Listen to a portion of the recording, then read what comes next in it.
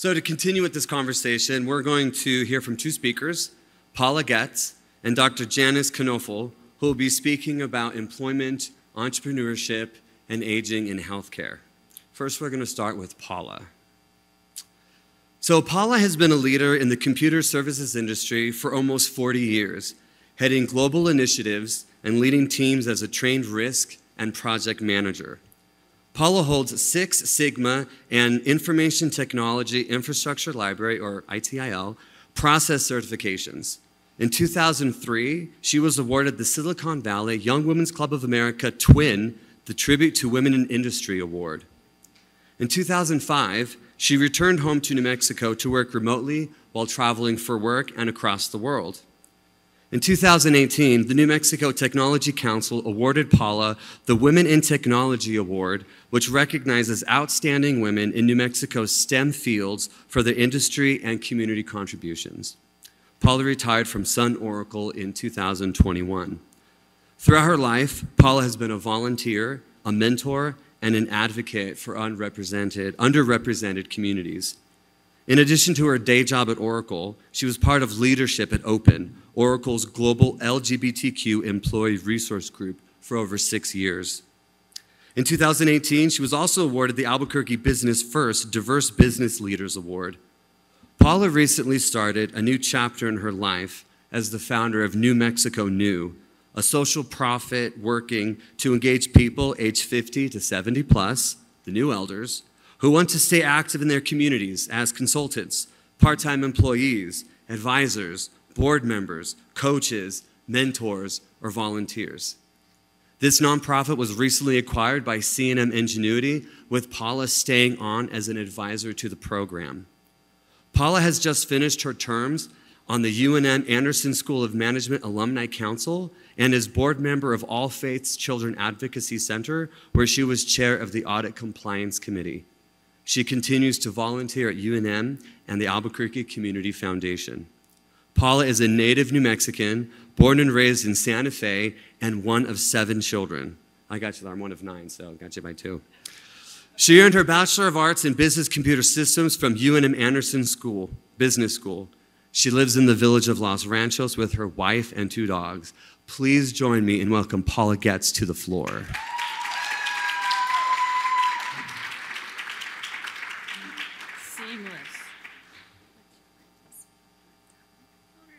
This one. Thank you, everybody, and wow, thank you for that introduction. I really just want to congratulate Department of Senior Affairs for having this summit. We talked about it for a few years, and it's just so exciting that it's here and that we're doing this today. So, it's a victory. And I'm so glad to be here and talking about one of my favorite subjects. And something that I really just fell into, right? So I've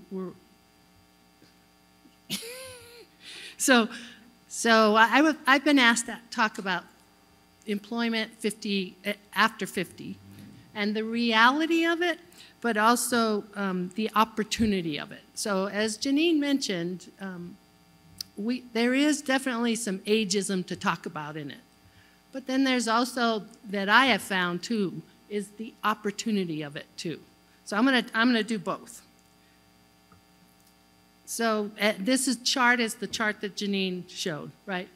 And our population is changing, right? We're living longer. They say that now a child born today will live to 100, right? So we have added, it used to be we worked our 40 years in high tech, we would retire, and we would live about 15 years more, maybe, if we were lucky, and then we died and hopefully went to heaven, right? And that was it. And today, that is not what the reality is, right? And so we'll talk about that changing demographic. But as Janine talked about, this is U.S. data, but I've worked a global job long enough that it's not just a U.S. issue. It is across the world.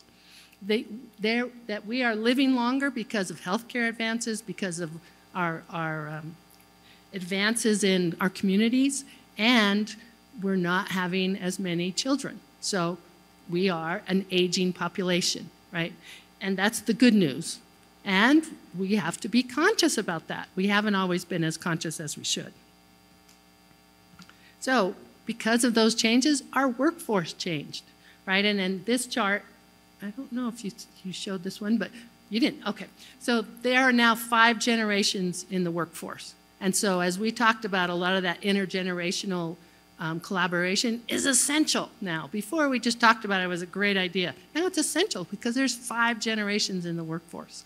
And to take advantage of all the gifts that all those generations bring to the workforce, that's the way we're going to have better workforce.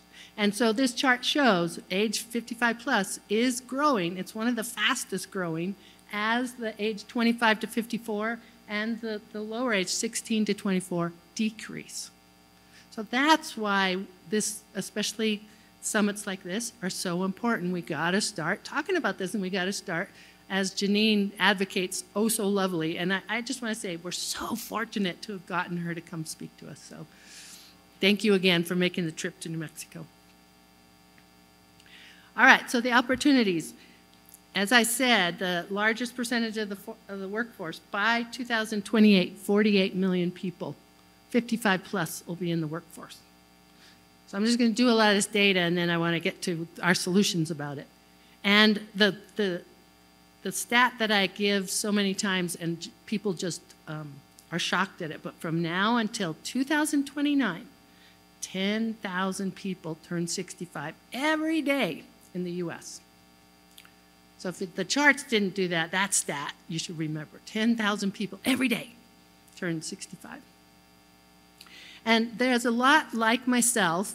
I did, as the bio said, I was born and raised in Santa Fe, graduated from UNM, and because I was born and raised in New Mexico, I'm like, I'm getting the heck out of here. Right, we're us natives never know what we have until we leave, and then we realize how great this place is. And so I left. I left for 23 years and came back, did a global job. I came back, felt like I want to do something meaningful for my next chapter. Last thing I wanted to do, so to your question, Steve, last thing I wanted to do was get an IT job around project management or risk management. No way, thank you. But I knew I had a lot of skills because I volunteered for nonprofits, and I was shocked when there's a story that one time they were planning an event, this nonprofit I was volunteering for. They were having trouble planning it, so I said, can I facilitate it? And I stepped up and I passed out Post-its, and I said, everybody write down the tasks you think need to be done. And we did a typical project management, moving around the Post-its. We were done in like 10 minutes. We had the thing planned. It was all, everybody knew what they were going to do. And I turned around and everybody in the nonprofit was like, wow, how did you know how to do that? And the thing was, I started to realize that's stuff that I learned 40 years in corporate with my eyes closed. And so I had all these gifts that now I could give back to the state of New Mexico that I love so much. And I also realized how hard it was for me to figure out how to give back. And so I knew that I wanted a meaningful job. I knew I had deep skills to share. And I then said, I had this idea, let's make it easy and make it easy for all of us to engage and find a place to share our gifts. And everyone told me, it's your idea, you got to do it. I really didn't want to start a nonprofit. I really just wanted somebody to pick it up, but I knew everyone said, it's your dream, you got to start it, so I did. And then I'm so fortunate, C&M Ingenuity had the vision to know that this was something we need to do for our state. So in 2019, our governor, Michelle Lujan Grisham, actually had a proclamation about this, right? And back then, in 2010, our over 60 population was 17.5 of the population across the state. In 2030, so that's 6 years, although this we already know is close to it, 30% of our population across the state will be over 60. Director Sanchez, Anna will always say, in Bernalillo County, that's going to be 40+%. So think about that. 6 years from now, 40% of our population in Albuquerque is going to be over 60. So that's one, for health reasons, we'll hear about it, for the economic opportunity of that.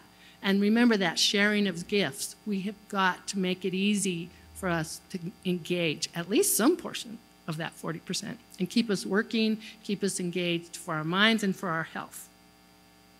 So AARP also, because we live in New Mexico, we know that a portion of that 40% is going to need help. It's not a choice of if they want to work, it's that they need to work, because they will retire into poverty. Their pension from PERA or from the APS will not cover the expenses, and we need to make sure that we have opportunities for them to continue to work. So we talked about the Great Resignation, and this is some of the ageism that exists. In the 2008, with the Great Recession, 1 out of 25%, 1 out of 4 Americans that were over 50 plus lost their job. And then from 2010 to 2018, 55% were forced to retire over 50. So we know those stats, and we know that labor participation rate, which we talk about on the bottom, for 65 plus, even after the pandemic, that has not recovered yet. So Janine touched on that, right? So there is definitely some ageism there. In the 2020 pandemic, 2.4 million retirees retired, right? I was one of them. That's when I left Oracle, August 2021. And I was fortunate that I had the choice to leave. But there was many of my friends and cohorts in high tech that I watched and connected with on LinkedIn that were forced out. And we watched all the institutional wisdom walk out the door.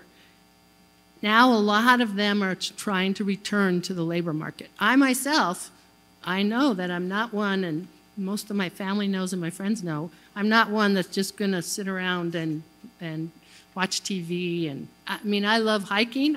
Larry's going to teach me how to play pickleball. But I know I need more than that, right? And I know I have more than that to give, and that's the more important. And I know that if I do that, one, the contribution to the economy, I mean, look at that. We're expected to triple to 27 trillion over the next 3 decades if we can engage this older adult workforce. So why hire an older worker? 10% of the older workers, if you do hire it, you get a 1.1% increase in productivity. And your turnover goes down because of the engagement intergenerationally. GDP, and this is from the older age-friendly employer guide that I'll talk about. 87% of workers greater than 45 perform as well or better than existing employees, and that GDP can rise 19%.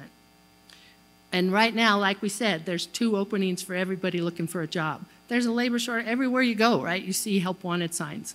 Guess what? We're not engaging this workforce that we have that can help solve that problem. And now with CNM Ingenuity especially, we've looked at founders. And AARP talks about the age of, I think it's 51 is the average age to start a business now.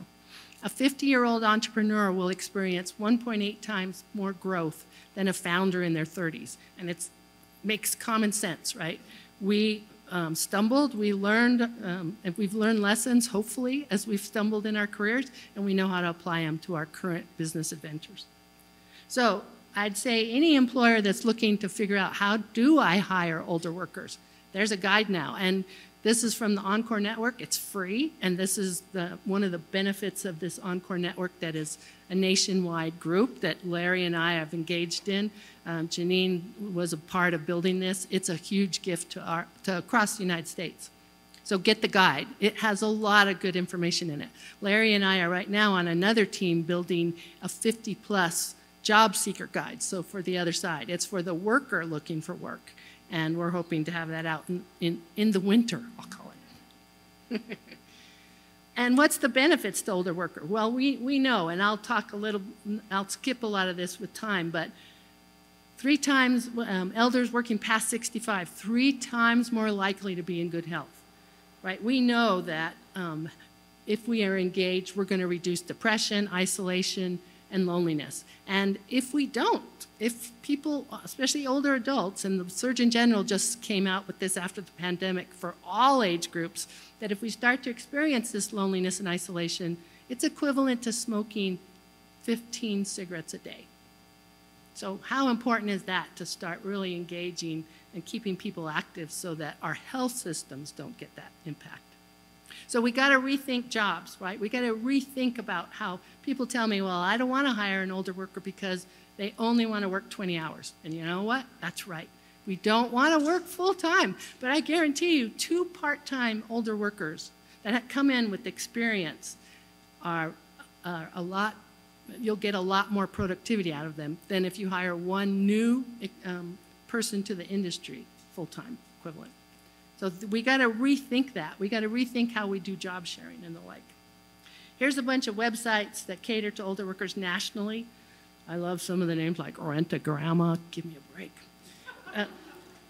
Some of them are good, but they're, and the AARP job board is great. They're not catered to New Mexico, though. And this is when I started looking for jobs and saw a lot of these. But why does every job seeker have to do that on their own? And that's when we created this nonprofit called New Mexico New Elder World, which is now a program as a part of CNM Ingenuity. And I just want to introduce Natalie Donnelly, who's program manager at CNM Ingenuity.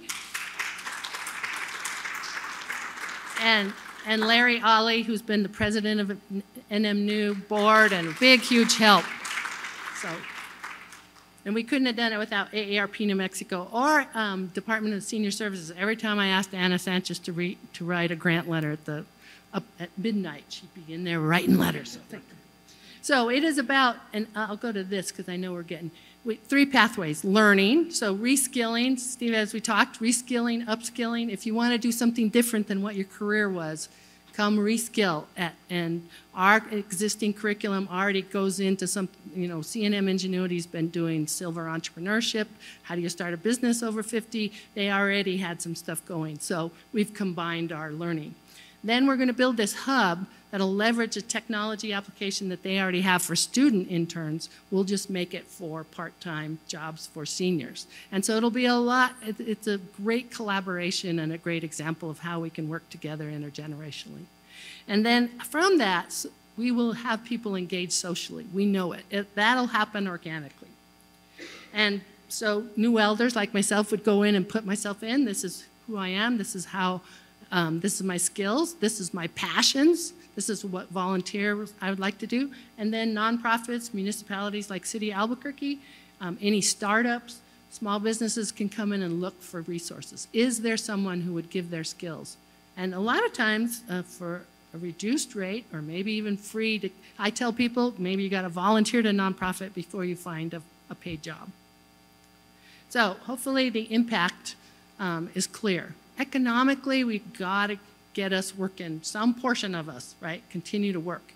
Not only for economic, but the jobs and the taxes that we will pay off of our billable wages. CNM's now paying me, so I'm paying taxes again.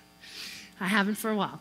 But and the public assistance costs that we won't have to take, right, because we'll stay active.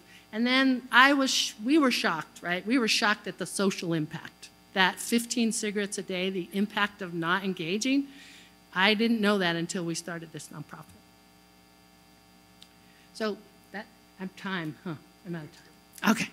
So thank you. And again, I just want to give huge kudos. This just happened, but CNM Ingenuity, we just finished the integration, and it's been, I just want to applaud their innovation and their willingness to look at this data and take it on. So thank you.